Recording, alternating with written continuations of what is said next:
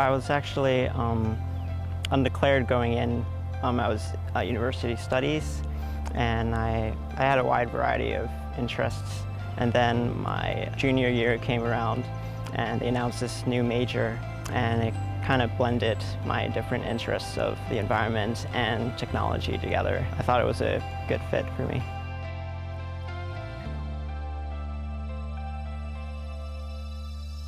It's quite interdisciplinary, GIScience, I think. There's mathematics, there's environment-related courses, some field experience. It's a blend of these different courses and applying them. The major is geared towards research. This semester I've learned how to use spatial analysis and programming skills to make maps and do analysis. In my cartography class, we had a course project we had to do. I chose to do it on UD shuttle buses, specifically looking at their idle time.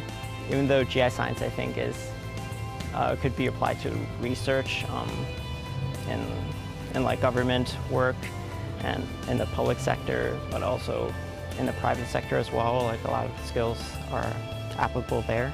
If I wanted to go off into another industry, that's something that the major offers me. If you have an interest or passion for the environment, but also you have an interest for technology and using computers to help with the environment, this might be a good choice for you.